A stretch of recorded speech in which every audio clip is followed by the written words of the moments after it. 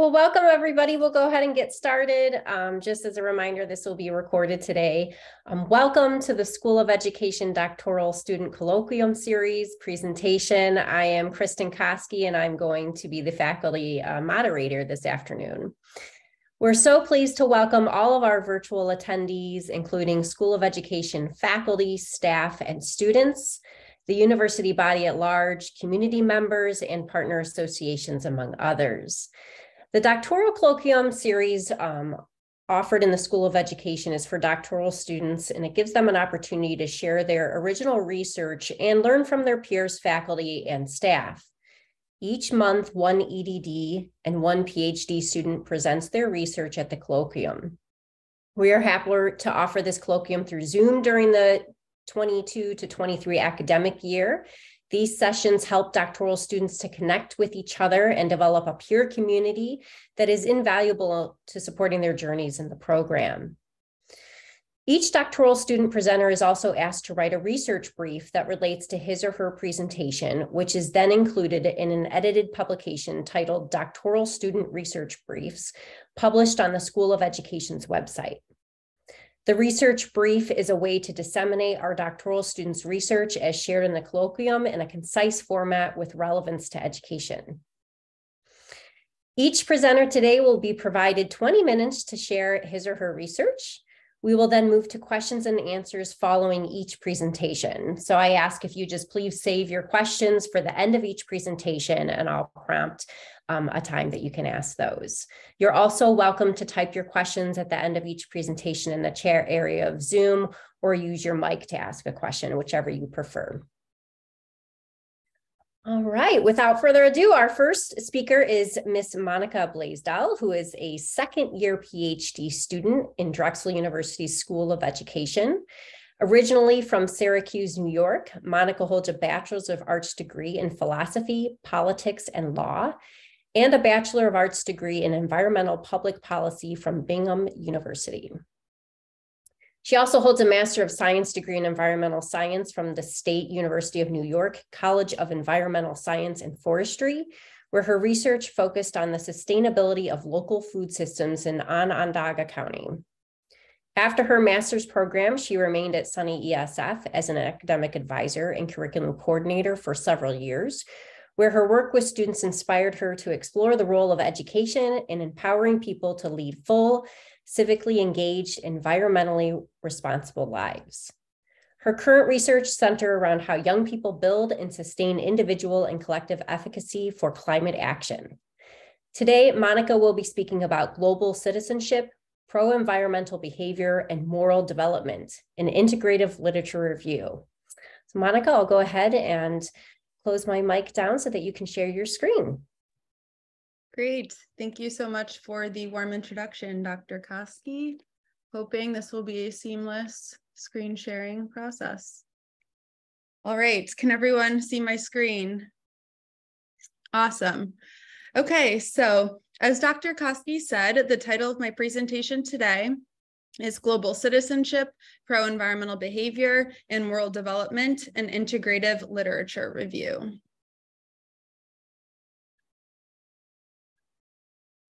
So before I provide background on this study, I wanted to begin by defining the three major concepts integrated in this literature review.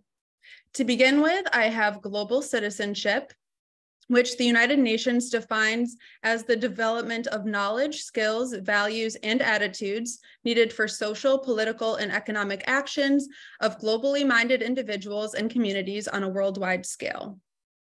Pro-environmental behavior is defined as one's conscious actions that seek to lessen the harmful impacts brought upon the natural environment.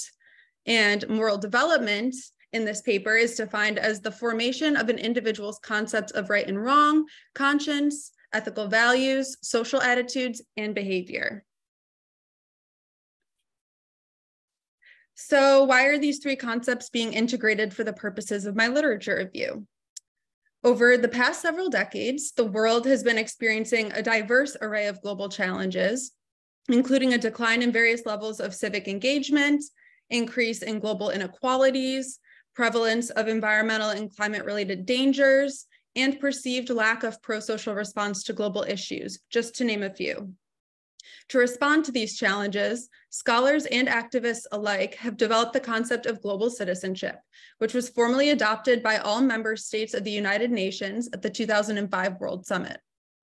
To contribute to the education of global citizens, the United Nations has established a global citizenship agenda called Global Citizenship Education that highlights education's role in developing the knowledge, skills, values, and attitudes that learners need to become actively involved in building peaceful and secure societies at local and global levels. Given this diverse array of global challenges that exist, the definition of global citizenship is itself contested and continuously evolving to meet the needs of its global citizens and contexts. One of these rapidly evolving global challenges is that of climate change, or human-induced shifts in weather patterns that lead to environmental degradation. Climate change is a borderless, wicked problem that requires a reorientation of one's mindset about their place and role in the world.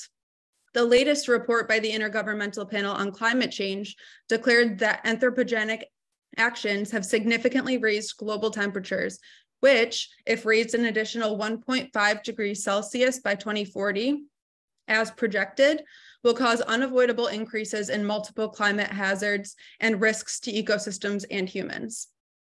This is merely the most recent and a consistent outpouring of reports from the scientific community since the 1970s, cautioning about the impacts of human-induced climate change, which has propelled forward the concept of sustainability both into popular discourse and into education.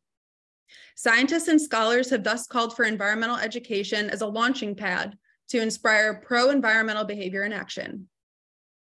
And so in addition to this concern over global environmental challenges, scholars have also expressed a need for reinvigorated moral education in the 21st century to guide students toward developing strong values and making responsible decisions in their lives, which in an increasingly globalized world requires a global lens on values and actions. Moral education often falls under the umbrella of character education, which aims to instill dispositional tendencies of behavior in young people. The terms morals, values, ethics, character have thus been used interchangeably in the literature to signal the development of a foundation for pro-social dispositions of individuals. As moral dispositions form the prerequisite for social or pro-social behavior, it stands to reason that the evolution from moral development to pro-social behavior will include behaviors focused on the environment at a global scale. So altogether, we're seeing three related concepts focused on attitudinal or action-oriented dispositions that function at a global or universal scale, and which reference education as a necessary response. The consideration of these three elements together forms the vision for the integrative literature review.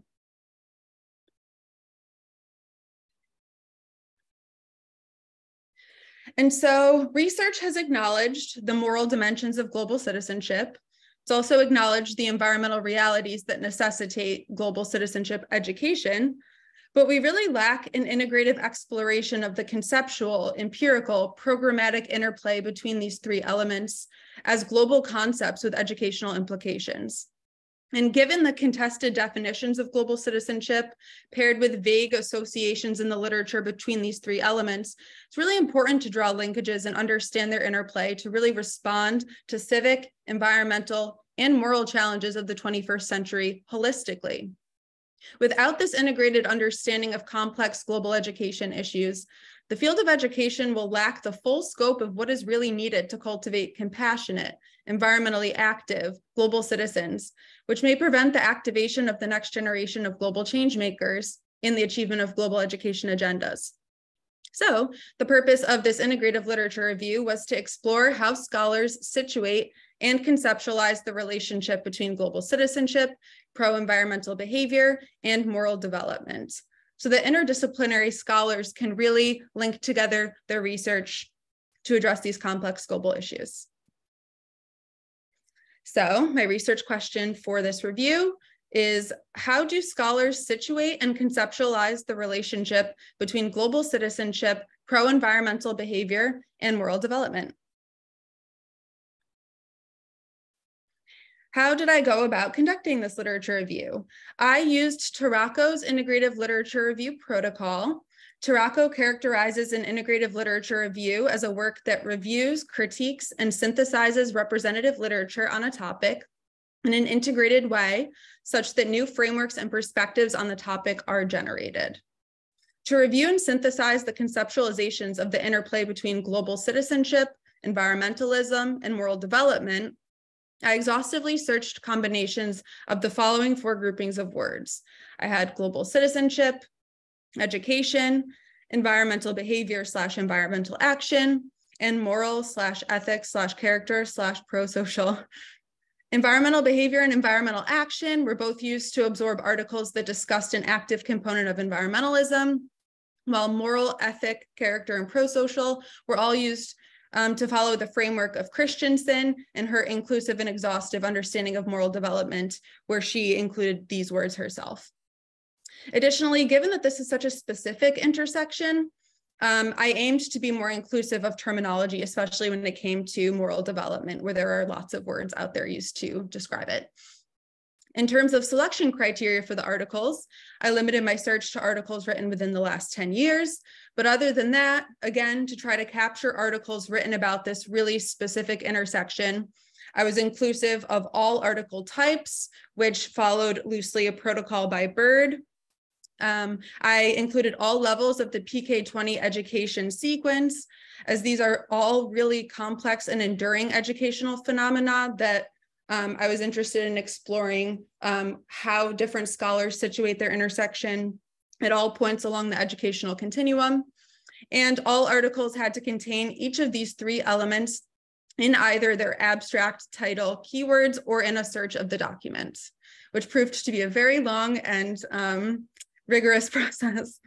So after considering these criteria and eliminating any redundancies of articles after the multiple waves of searches, I read through each article in its entirety and explored the conceptual interplay between the 3 elements. And then finally, I loosely adapted Burke's Integrative Literature Review Protocol by separating articles by relationship rather than chronology into 4 different groups: conceptual, empirical, intervention, and discipline-specific hybrid. The conceptual papers were those that spoke exclusively to theoretical relationships between the concepts. Empirical articles explored the relationship between the concepts.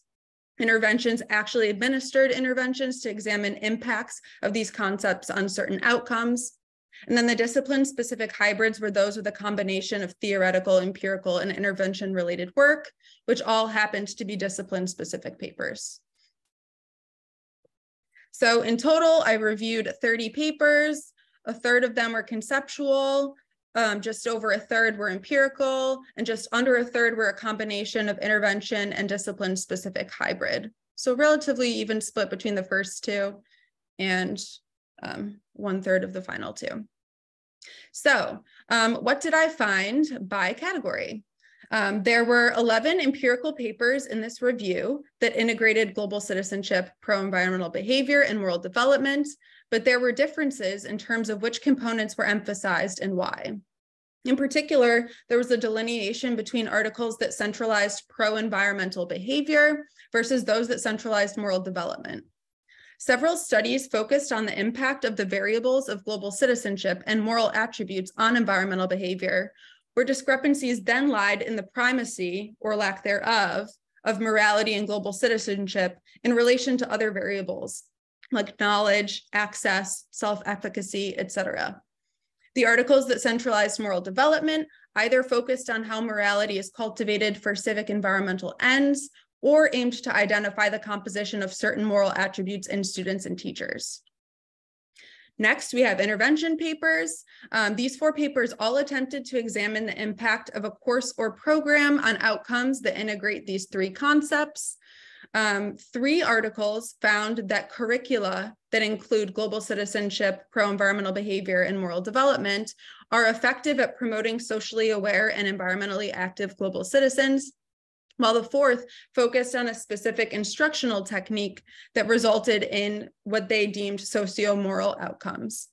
So in both the empirical and intervention papers, as you would expect, outcomes were of primary importance to the authors. Next, there were 10 conceptual papers in the review that theorized the interplay between global development or global citizenship, pro-environmental behavior, and moral development. The differences between these articles primarily revolved around the points of emphasis or centralization of certain concepts over others. 2 articles focused on pro-environmental behavior over the other 2 concepts. 3 focused on global citizenship, while the remaining 5 had a relatively even interplay.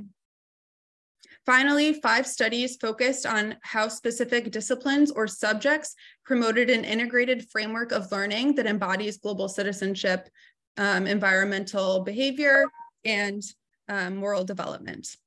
One of these studies undertook an empirical conceptual project that developed and reviewed undergraduate programming in parks and recreation.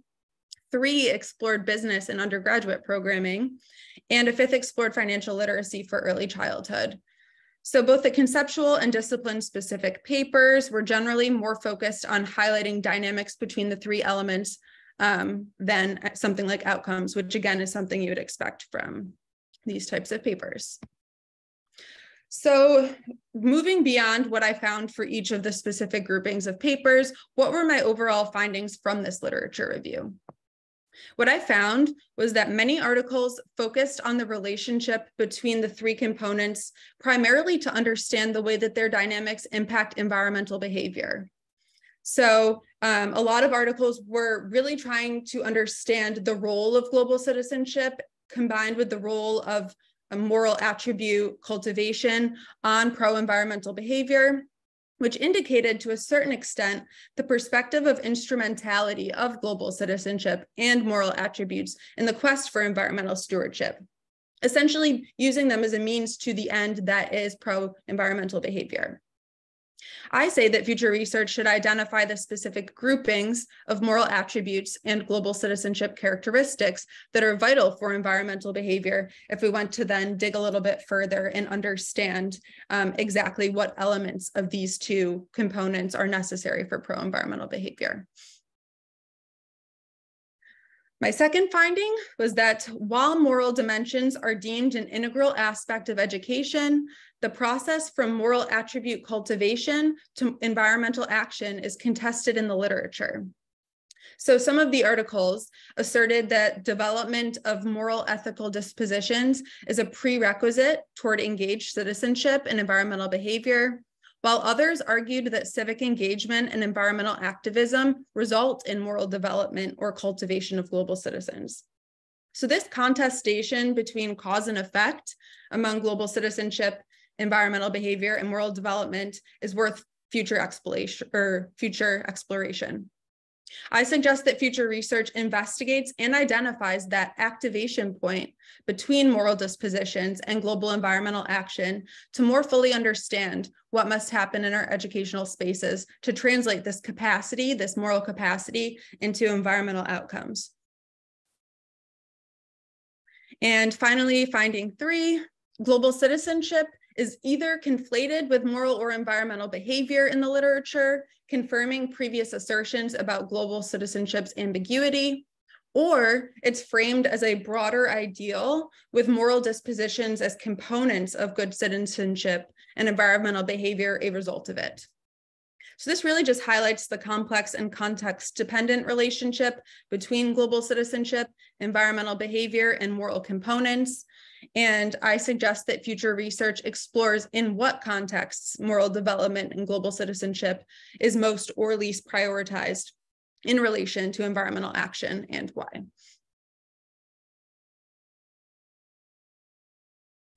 Okay, so this paper, in summary, reviewed literature that integrated global citizenship, pro-environmental behavior, and moral development to illustrate how scholars conceptualize their interrelationship. By gaining a sense of the literature in this space, both that and how these components relate in an educational context, both scholars and practitioners can study and implement programming around their holistic relationships in classroom spaces to cultivate global change makers of the 21st century. And so what's next for me here?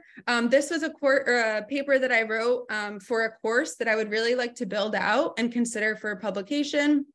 So a main aspect of that is expanding the scope of literature, doing a current review, maybe including an additional database. There are different ways of going about expanding this, but I am very interested in turning it into a publishable work. And I'm also very interested in the future research implication from my second finding, and really exploring that activation point between moral dispositions and global environmental actions. So we shall see what comes to fruition. And that is all I have for you. Thank you for listening to me. And if anyone wants to chat about this topic, I left my email up here, and happy to conversate. Thank you so much, Monica, for sharing your research. At this point, we'll take questions for Monica from our attendees. You're welcome again to post these in the chat, which I'm looking for now, or just to unmic and ask your questions. So I'll just do a pause here to see if there's any questions. Hi, Monica, great presentation. I had a quick question about kind of how you thought about moral development and some of the theories that you kind of underpinned your research with in relation to Indigenous people and populations that may have different ways of viewing your work. I just wanted to kind of see how you kind of synthesize that in your mind as you were going through the literature.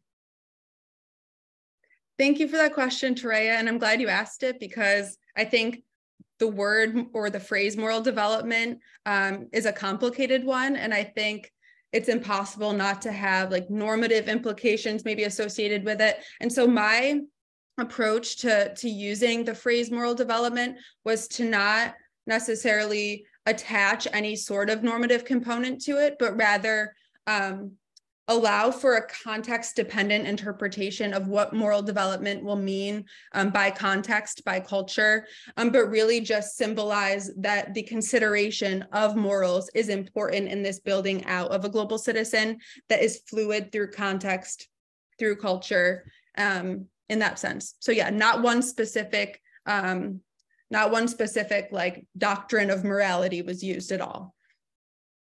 So I guess a follow-up question would then be, so much of the literature, I guess, is looking through a certain lens.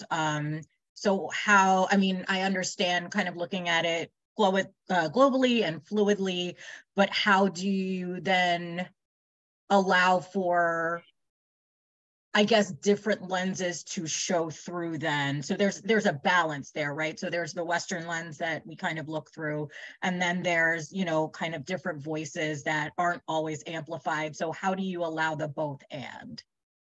Yeah, I think that's a great question. And I think, so at least in the articles that I reviewed, and I've also reviewed moral development related literature in other spaces, looking at, the cognitive approach to moral development, like Kohlberg's moral development versus sociocultural approaches to moral development that are very context dependent and socially mediated.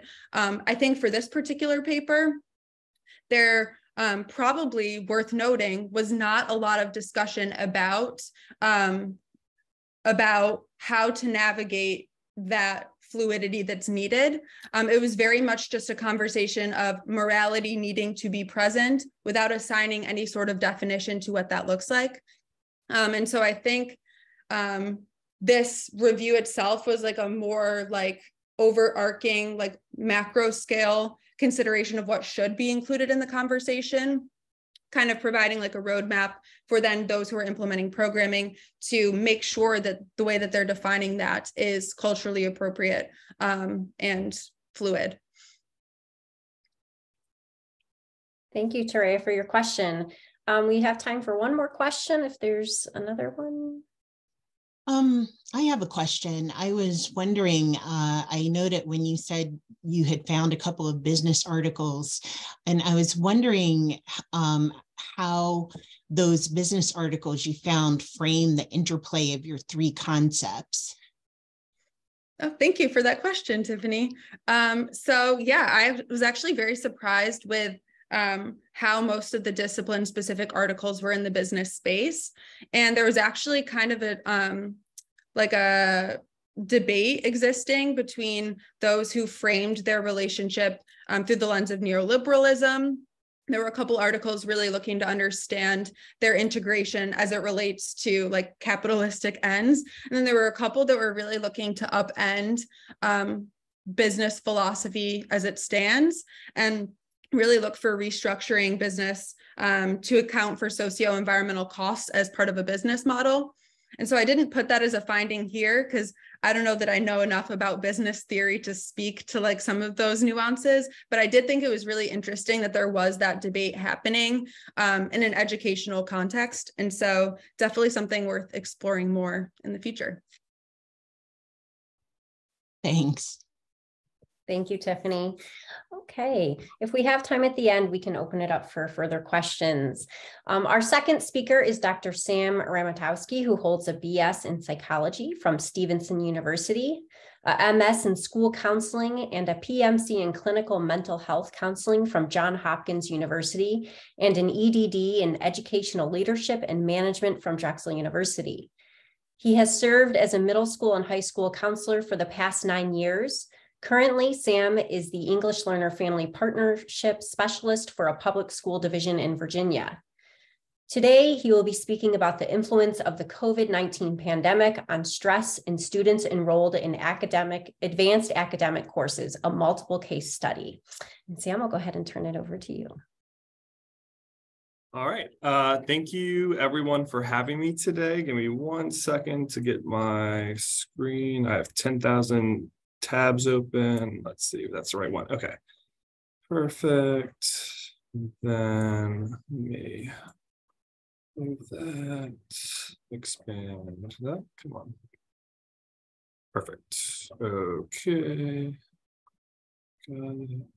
All right, so let me start my timer so I can keep track of my time and go ahead and get started. Okay, so first of all, thank you everyone for having me today. And I wanted to give a special shout out to two of my committee members that are here in attendance, Dr. Grant and Dr. Hill.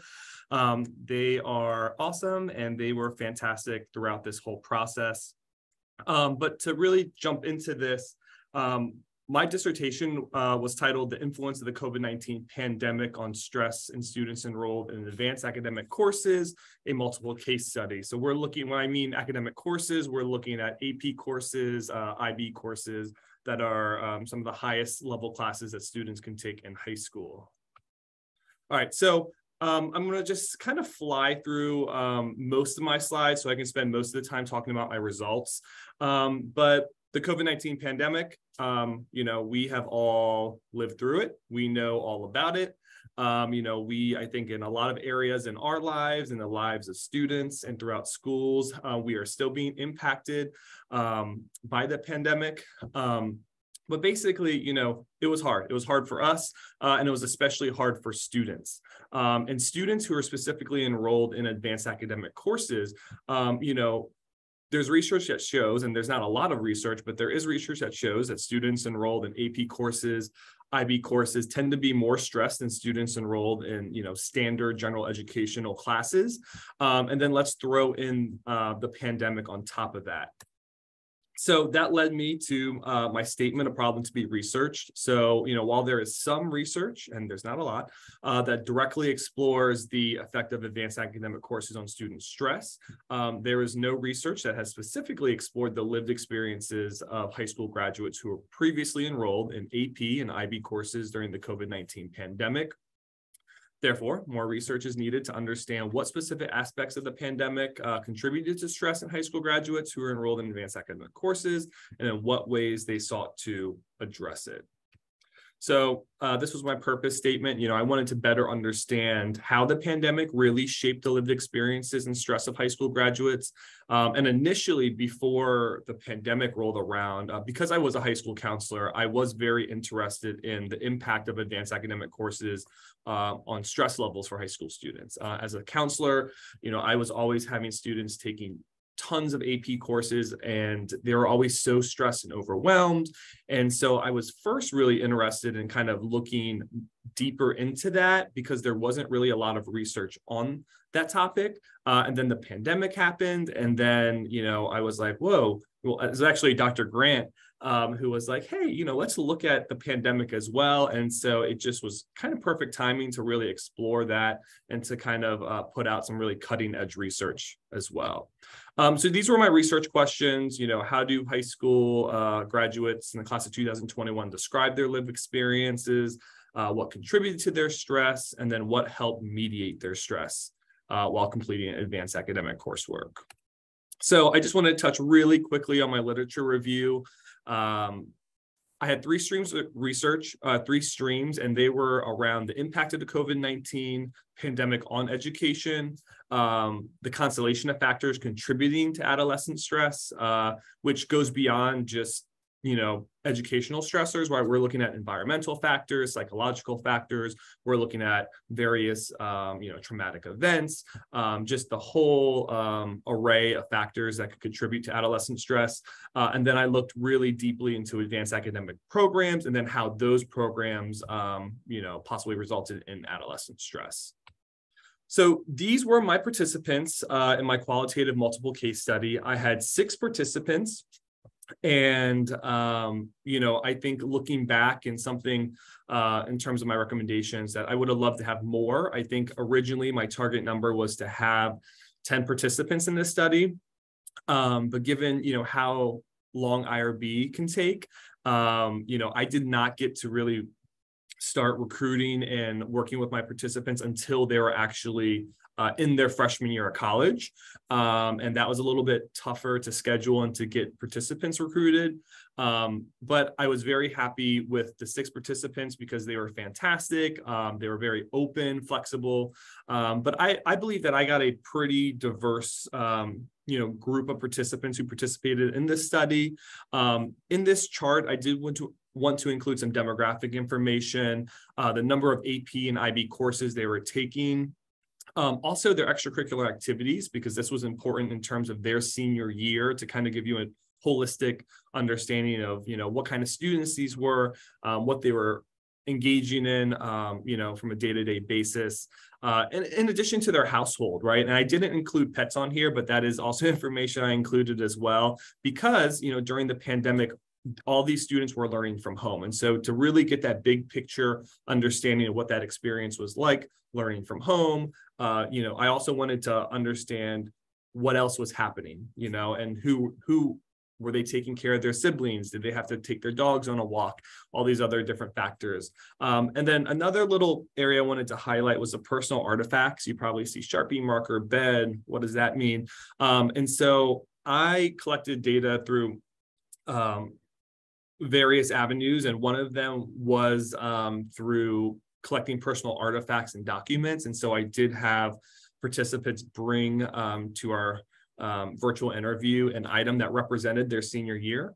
And so if it wasn't COVID and, you know, these participants were not remote and we're meeting in person, usually in a case study, you would have them bring it in person. I would take a picture and make a beautiful collage to include in my research, but everything was virtual. So they, you know, they brought it, they showed it, we talked more about it. And so that was just something else that was, you know, kind of triangulated into my data analysis. So research methods, I conducted a multiple case study. This was a qualitative research design. And so basically a multiple case study consists of multiple cases, hence the name. So basically what I did for my research specifically was each individual participant, each high school graduate was considered a case. So I examined, you know, I met with them, I conducted various data analysis. They were each in their own case. And then basically for the multiple case study to take effect, you know, I reviewed and analyzed data across the cases as well. And I'll talk a little bit more about that in my data analysis. And one key aspect of multiple case study research is the principle of triangulation. And so I was able to actually triangulate data from multiple sources. And so I would say the kind of the meat and potatoes of my data came from primary interviews. So I conducted initial interviews and then follow-up interviews as well with my participants. And the follow-up interviews were a little shorter, and they were just a way to kind of validate my findings from the first interview, to kind of further clarify, ask additional questions. It was a way to kind of validate some of my kind of working theories that I had and summaries and so forth. I also had the personal documents artifacts review, where I asked them to bring an artifact that represented their senior year. And then I did provide them a brief background questionnaire that mostly collected demographic information, but it was just nice to have that as well. And I didn't have to spend as much time during the interview kind of collecting that information. Let's see here, got about 11 minutes. So data analysis. So really what I wanted to highlight for my data analysis, and again, mostly for the interviews, was within case analysis and cross case analysis. So for multiple case study research, you would first conduct within case analysis. So I'm basically coding, going through all my transcripts for each individual case for each participant, and coming up with working theories and various themes that are speaking to me for each case. And then I would conduct cross-case analysis, which would be basically looking for themes across the cases, looking for similarities and differences, amongst all the cases. I use various coding methods, vivo, emotion, process, structural, descriptive. Definitely by the end of it, I was like, maybe I did too much because it was extremely tedious. But I will say, I was able to, a lot of the same codes and themes were really speaking to me through each coding process. So it kind of in itself kind of validated what I was finding, which was helpful. It was just extremely tedious. But again, it really, I think, spoke to the themes that, were speaking to me and so forth. Document review, that was just another source of data to be triangulated. Data analysis for the surveys just provided another layer to kind of better understand my phenomenon and interest. So into my findings, I had three major themes that were identified from this study. So theme number one described what it was like to be a senior during a worldwide pandemic. So I had various sub-themes, and all the participants talked about missed opportunities. They talked about modified events, and I think one of my participants, Jessica, summed it up really well. She was expecting her senior year to be like the High School Musical movies, and it wasn't like that, right? And a lot of the participants talked about how, because of the pandemic, they weren't able to have the same experiences, same events that they would normally have during a school year, especially during their senior year. So like we're talking about prom, homecoming, sports games, various club activities. They weren't able to have some of those. And if they did, they were modified. I remember them talking about prom, how they had to go at one school, they had to come in shifts, everyone had to wear masks, and it just was not the same experience. And I think a lot of that kind of influenced kind of my second theme, which was lost connections to being a senior. My participants really did not feel connected to being a high school student. They didn't feel like a senior. Mary summed it up really well, where she said, we kind of transcended past the whole high school thing. I didn't have that connection to high school anymore. And I think for high school students, when they're going through 9th grade, 10th grade, 11th grade, they are looking forward to being seniors. And they did not have that connection to being a senior. But then on the flip side of all of this, it sounded all bad at first, but there was some positive takeaways from the pandemic. Students did talk about that the pandemic and virtual learning did provide maximum flexibility for good and bad. Cindy shared that school started at 8:10. I would wake up at 8:09, turn my laptop on, and I'd be in school. So to some degree, it did provide more flexibility. But then kind of going into my next theme, it did provide a lot of disruptions and difficulties as well. So theme 2 described what it was like taking advanced academic classes during a worldwide pandemic. a lot of students talked about what it was like to be learning from home and the various distractions that they faced, right? And so for Ben, he talked about how it was really easy for him to play video games, to really not have to focus on his schoolwork because he could turn his screen off, turn his microphone off, and go do something else, right? And, you know, it was really important for teachers to make that experience for students. And so my second sub-theme was teachers make or break this experience. And this, you know, further shows that the efforts that teachers made to try to normalize the school year as best as they could really made a difference. And I had participants talk about, you know, they were so aware of when teachers weren't putting in that effort, weren't trying to make the best of the situation. And for those students, they didn't care either. You know, if the teachers weren't making an effort to make the best of that school year, students weren't either, right? And it really made a difference for those teachers who really just tried the best they could to make it a somewhat normal school year. And that really showed. And, you know, for these students, it was really important to them. And then, of course, virtual learning was challenging. Virtual learning was extremely difficult for all my participants, especially not being able to get help, not being able to, you know, get help from their peers, from their teachers, but then also from a social emotional standpoint as well. So beyond the academic impact that it made for these advanced academic students who are taking classes that move at, you know, a much quicker pace, that have much more rigor, this really impacted the social emotional learning development for students as well, where they weren't able to socialize with their peers. You know, students did not have to keep their camera or microphone on. And so a lot of times students felt like they were talking to a wall. They'd be put in a group and people would not respond. They were unable to get to know their classmates and so forth. So that was a huge challenge as well. Theme number 3, you know, described the various sources of stress that students experienced during their senior year and during the pandemic, and then the various sources of support that they had as well.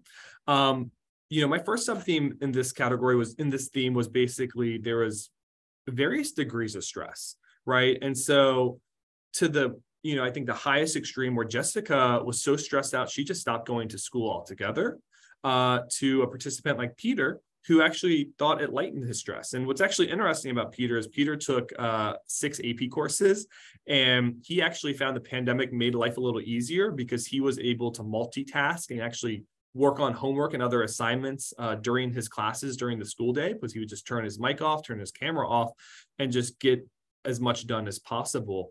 But there was varying degrees of stress. And I would say that for the most part, you know, all the students were stressed, but definitely my 4 female students were much more stressed in general than my 2 male students. And that's going to be something we'll talk about a little bit later. My second sub-theme was that there was various sources of stress, right? And so, you know, Jessica talked about the college application process, but not only are we talking about the college application process that occurs during senior year, academic stress, not being able to get help in some of the more challenging courses, but there is also, you know, stress going on with the pandemic, right? Fear of family members getting sick. This was during a time that there was a lot of political unrest. And so there was all sorts of different stressors that were really making an impact on my participants. And then the last sub-theme was sources of support. And this is basically where a lot of participants talked about there was always someone or something they could turn to manage their support, right? So whether it's family members, peers, classmates, you know, students did feel that they were able to some degrees mitigate that stress, you know, and also being able to engage in physical exercise and activities. So playing basketball, lifting weights. And as we know, there's tons of research that, you know, further supports that. So my results and interpretations, you know, result 1, learning from home presented its fair share of challenges. It was tough for my participants to learn from home. And there is other research that, you know, further validates that as well. And I'm based on time, I want to kind of fly through these. Result 2, the circumstances of the pandemic left participants isolated at home with fewer opportunities to socialize and develop relationships with peers due to minimal classroom engagement during the school day and canceled and or modified school events. And so this was a big one and really resonated with me as a former school counselor, because, I really saw kind of the social emotional impact that the pandemic had on students, not only the academic impact, but just being able to make connections, being able to meet other people, and again, senior year is usually related to, all these great things happening, finishing the school year, graduating, and everything was modified or canceled. It was, their senior year really did not live up to those expectations. Result 3, the college application process was the primary source of immense stress for many of the participants. This was pretty evident amongst all the participants. They really talked about how challenging the college application process was, and not only the process itself, completing FAFSA, but also just the inability to go visit a college, to go get a college tour, to do appropriate research on college and the various options that they had. And then result number 4, there was apparent gender differences in how participants described their stress levels and sense of connection to their senior year. So I would definitely say that my female participants definitely had a bit more of a challenging time during their senior year than the 2 male participants in my study. So conclusions. So how do high school graduates in the class of 2021 describe their lived experiences? It presented numerous challenges to their learning, their daily routines and relationships.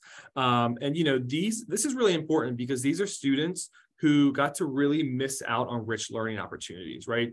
AP courses, IB courses, these are the most rigorous, challenging courses, available in schools, and students were not able to really get the most out of those classes. They were really negatively impacted by the decline in peer participation and teacher engagement. Research question number 2, what contributed to their stress? I would say a plethora of factors contributed to their stress. Not only was there's an application piece, the college application piece, the academic piece, but really, specifically focus on the pandemic, fears of contracting the virus. There's an added level of tragedy. I had participants talk about losing family members, difficulties with the virtual school setting and so forth. And I know I'm out of time, so I'm going to just fly through these. Research question number 3, what helped mediate their stress? Being able to manage their stress through various systems of support and participating in healthy activities. And recommendations, I'll just pick one for each. Recommendations for practice. I would say that being able to provide more opportunities for students to safely socialize during and after school, and really being able to focus on the kind of the social emotional learning and development for students, because I think that really goes hand in hand with, academic learning. And then for future research, I would have loved to conduct a bigger study and maybe had some more participants. And I thought it would also be interesting, not only having more participants, but looking at possibly, marginalized groups of students, looking at students who are enrolled in general educational classes and seeing if there was a difference between those students and students enrolled in advanced academic courses. And then maybe looking at the experiences of the educators, right? Looking at school counselors, looking at teachers, and looking, because as a school educator, I would hear from other staff members how challenging it was, but to really be able to collect hard data, from them themselves. But that is it. So thank you very much. And I'll open it up to Q&A. Thank you so much, Sam, for that. What a timely research topic that I'm sure will continue to be relevant here. At this point, we'll take questions from our attendees. Again, you can type them in the chat or unmic.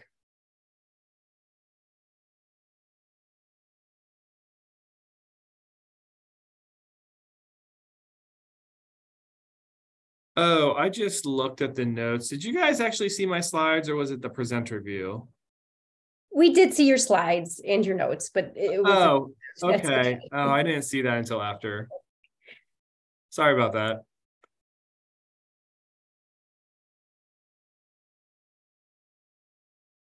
Well, I'll ask a question, Sam. So if you were to follow up with these participants, in the next couple years or even more long term, what kinds of questions would you have for them in terms of the longer term effects of their experiences based on what you found in this study?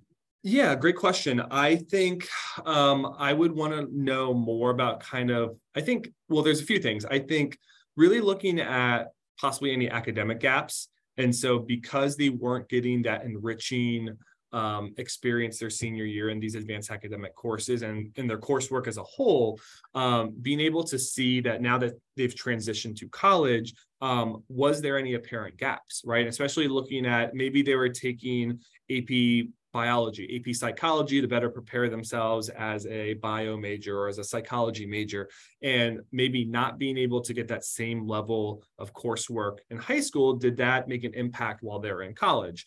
And so forth. So I think there's one part about the academic piece, but then also about the social piece. And so something that did come up in my conversations was that a lot of participants when they were in college kind of felt that they lost a lot of the ability to be able to connect with people in person and kind of those peer social skills. And because they were so used to looking at a blank screen, they were so used to not socializing, being isolated, and that they did talk about, like, I don't know how to talk to people, right? And so it would be interesting now at this point, now that we're a few years away, to kind of see if that's still an issue. Has that gotten better? And what that was like for all the participants. Any other questions?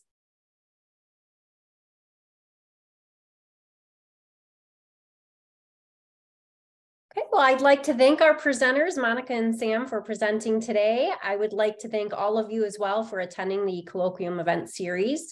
The next Colloquium event will be held on the first Friday of April, which is April 7th from 12 to 1 Eastern time zone, and we hope you can join us.